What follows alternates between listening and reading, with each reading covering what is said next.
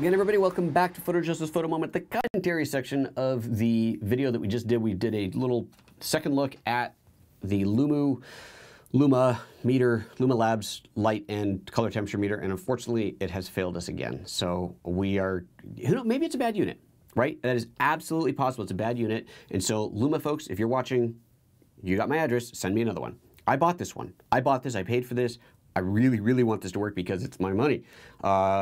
This isn't something they sent me to review. So I think you guys need to send me another one. That's what I think. Okay, let's see what's going on in the commentary here.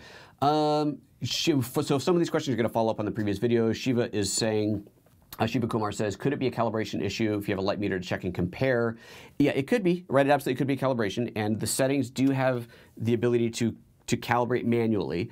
But I also feel that right out of the box, it should be a lot closer than this. I mean, if it was like a tiny bit off, I'd say, okay, a little minor calibration. It's off by a third of a stop. But that was what, a stop and a half or so that it was off by? Not good. And the color temperature, I didn't measure, but it had to be several hundred degrees that it was off by. So that's a bit too much. That is a bit too much. Scoregasm saying, you generally watch these on Apple TVs. That's awesome. I think you're saying you can't do the thumbs up. I think you can. It's a weird interface on the Apple TV, but I'm pretty sure you can. I saw it kind of by accident the other day. I think. I could be lying to you, but I think that's what I saw. Anyway, what else is going on here? So there was a question that came up about monitor. What was that? Let me scroll back and look for that. Ryan said that Scoregasms is wondering if you would do a show or discussion about monitors and wondering what would be best in terms of color accuracy. Ooh. Okay, let's talk about that for a moment. First of all, could I do a show about monitors? Sure. I mean, I could, right? I could ask B&H to send me like a bunch of high-end monitors and low-end monitors and compare them. But I have pretty firm beliefs. It's like a religion, right? Pretty firm beliefs on monitors and calibration. If you are color editing, doing your photo work for print, and you have the printer, you have a really high-end printer you have control over, calibrating between the two, the printer and the screen, critical. Right, absolutely. So you want a really high quality monitor. I'm forgetting the name of the company. There's a company that makes some really high-end monitors that have built-in calibration. Super awesome stuff. Like really, you're spending a couple grand for a display, but really, really nice. And if you have that workflow, you obviously, when you're coloring on your screen, you want to be able to hit print, and what comes out of your printer is as similar as possible. We have to understand that we have one is reflective surface, right? Print is reflective, and a display is transmittive. So there are inherent differences, especially in luminance. That's why most advice is to turn your screen monitor brightness way down if you're color correcting for print. But if you have that set up, you need that, no question about it. If, however, you are just calibrating for, just printing using an outside lab, or not printing at all, just going to screen, the value, I think, of doing a color calibration goes down dramatically. Now, if you're working with a high-end color printer externally and they're sending you color profiles, you can call them, you'd say, hey, I need a color profile, I'm sending out these kind of prints, and they send you one, you drop it in, then, okay, we're back to wanting it to have a color calibrated screen. You still can't do the side-by-side comparison unless you're gonna print out color charts and test strips and send them to the, generate color bars, test prints, send them to them, they print it, they send it back to you, you calibrate off of that. That's a process that you could do as if you own the printer yourself, but you don't have complete control over the printer. If they make a little tweak to it on their end, you don't know about, it's not gonna be 100% accurate, but it's better than nothing. For sure, right? So if you have a good printer company that you're working with and they'll send you the color profile, or maybe it's available on their website to download, that's great. You should do that, do a soft proof in that color profile, but then you do need to have a color calibrated screen to be able to do that, to see those colors accurately. You still have to expect that it is not going to be 100% accurate. You got to expect that. Okay, now let's talk about screen though.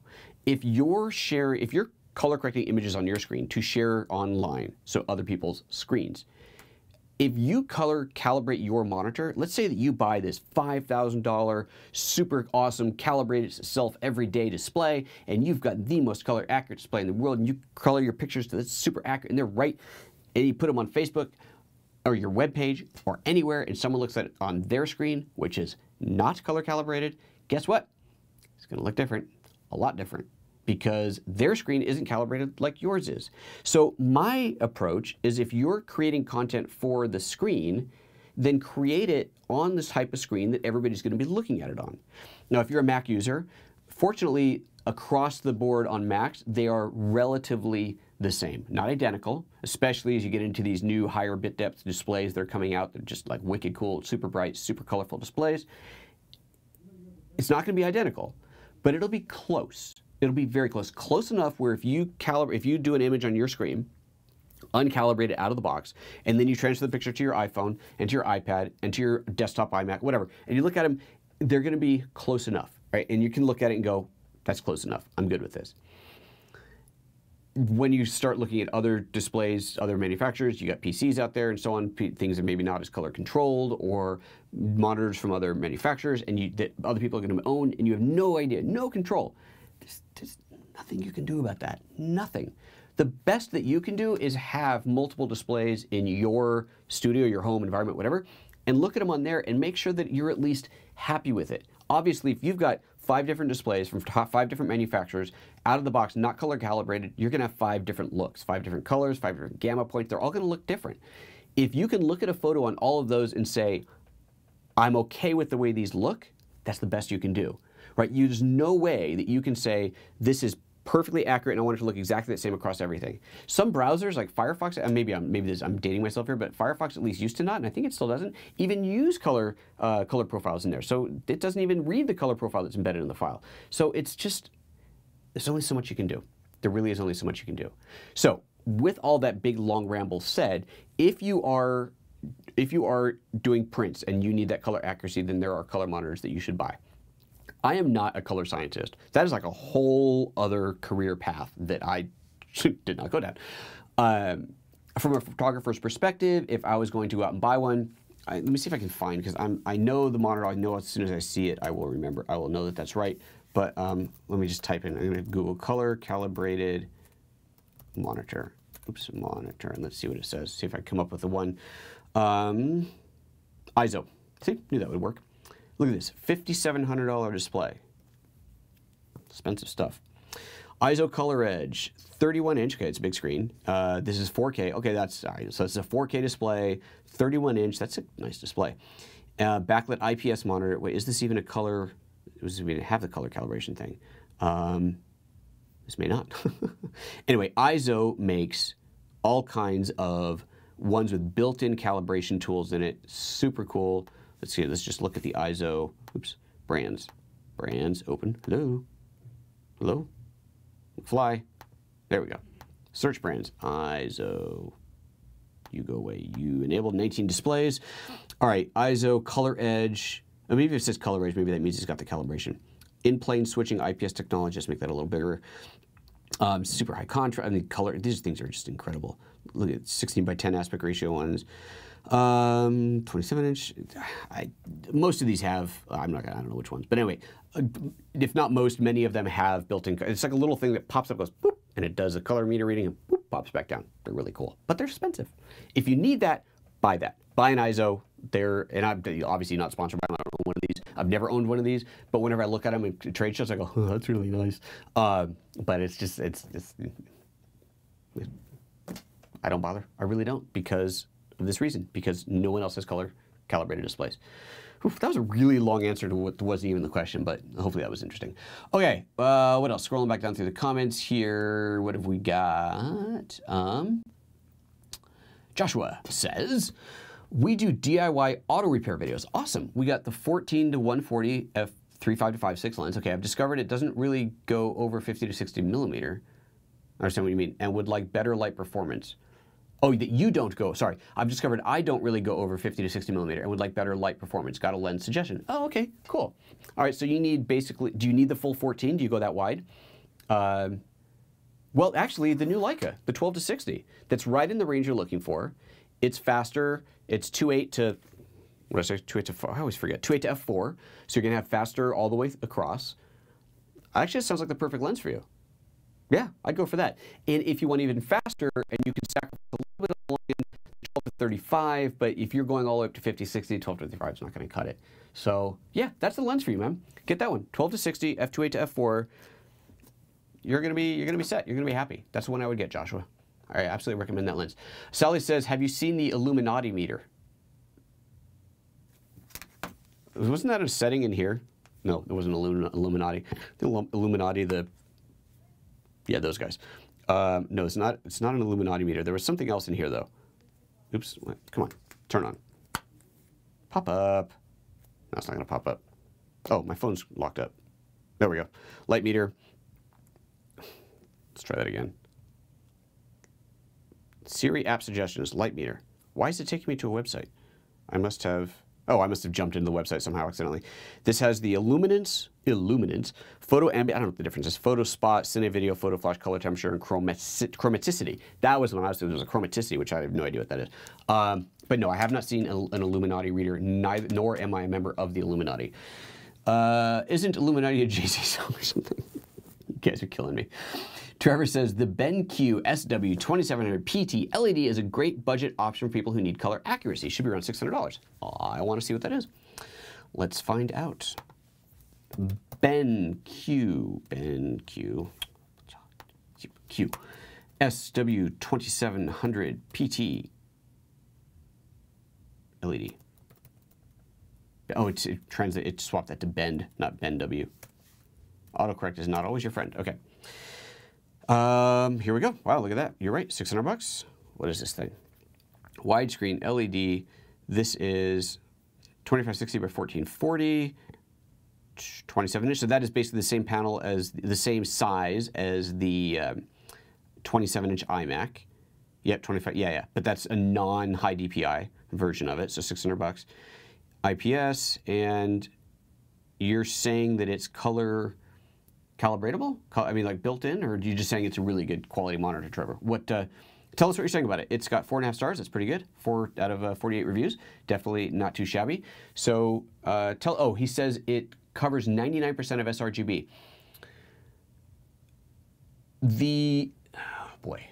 I don't remember the specs, but doesn't the 5K iMac Retina display also do 97%? And if not, I would imagine the new 10-bit ones have got to be like up there. I don't know. Okay, but that's a great suggestion. Please do check that out. That's awesome. If you're looking for, like he says, a budget display, 27 inch. It's not high DPI, but that's a pretty nice looking display. Cool. Dig it. Thank you very much for sharing. Scoregasm says, any post-WWDC reactions/thoughts? Was able to watch your live reaction the next day on YouTube. Cool, I'm glad you liked that. That was fun. Doing that was a lot of fun. No, I haven't really heard anything else. I haven't heard anything else about photos specifically, which is where I'd really be focusing on. Clearly, there's been a lot of discussion around the iMac. Is it worth it or not? MKBHD, to bring him up again, he did a video. I haven't watched it. He just released one about the new iMac. Obviously, he doesn't have one yet because they're not out, so it's all speculation at this point. But I'm excited by it, and I think it's going to be a great system for people like me. It's obviously not every pro's system, but for people like me who are basically, I just need one big robust machine for doing my photo and video editing, all-purpose, high-powered machine. I don't want to have to screw around with it. I don't want to have to add things to it. I don't plan on upgrading it. I just want a machine that's fast with a bunch of RAM. It's going to last me for a few years. It seems pretty ideal. I'm very impressed by it. So we'll see. We'll see what the price is once you actually bring it up to 12 cores. Add 128 gigs of RAM is a ton. It'd be awesome. I'm sure it's going to break 10 grand. There's no doubt in my mind, because the old iMac broke 10. Old Mac Pro could break 10 grand, and that didn't even include a display. So I'm sure it will if you push it all the way up there. But I think it looks pretty good. We'll see. We will see. Ryan Green, you have shared with me the Illuminati meter on Kickstarter. All right, let's see what this is. Let's open this, and you guys can see what we're seeing as well. The first Bluetooth light and color meter. Oh, interesting. Cool. Okay. Illuminati. It's a good name. Okay, $229. So the price is right in line with the LumaPower. Cool. Well, obviously I don't have one, but we'll see when they come out with that. I'm not about to buy it, given that I've already bought this one, and I kind of want the one that I bought to work. But yeah, that's cool. Thank you for looking that up, Ryan. That's something worth considering as well. So look up the Illuminati on Kickstarter. All right, anything else? Nothing else. All right, guys, we're going to wrap this thing up. It is Friday. That means it's the weekend. I hope you guys have a nice weekend planned out for yourselves. Get some nice relaxing in if you do that sort of thing on a weekend. Enjoy the weather if you got good weather. If you don't, stay inside and watch a movie. Hey, thanks a bunch, guys. As always, thumbs up the video if you're digging it. If you learned something here, you know how to do it. Hit that thumbs up button. I appreciate your support all the way around. And subscribe and yada, yada, yada. And one more thing. Let's just throw this guy up here just because we can. Let's not do that. Let's do this one. Let's do This has nothing to, well, you know, this one has a little bit more kind of almost to do with what we were talking about. Let's look at this guy. If you're into low light photography, check out my course on lynda.com. If you do photojoseph.com/lynda-low-light, that will take you there, or just go on to lynda.com and search for low light and PhotoJoseph and you'll find it. Or just search low light and you'll find it. And but if you're not a Lynda subscriber, you can get a 10-day free trial by going to photojoseph.com/lynda. That'll take you to the 10-day free trial. Something tells me that it went up. I mentioned that before and then I completely forgot. I think it went up from 10 days. Well, you'll get it. If you go there, you'll see. You get more than 10 days, but whatever it is. So check it out. It's awesome. I love it when people watch the videos on there. There's no comment feedback system through there. You can feedback through the site. They used to send me all of your guys' messages and then they stopped. I don't know why, but I know you guys love it. Tweet me. That's what you can do. You can tweet me if you watch one of the videos and you enjoy it. Those I do see. That's really fun. I like getting those. I get tweets every once in a while. Hey, just finished Photo 101. Learned a bunch. Thanks. That's awesome. Makes me feel good. And that's that. Okay, guys. Take care of yourselves. Have yourselves a fantastic weekend. We'll see you on Monday. Bye-bye.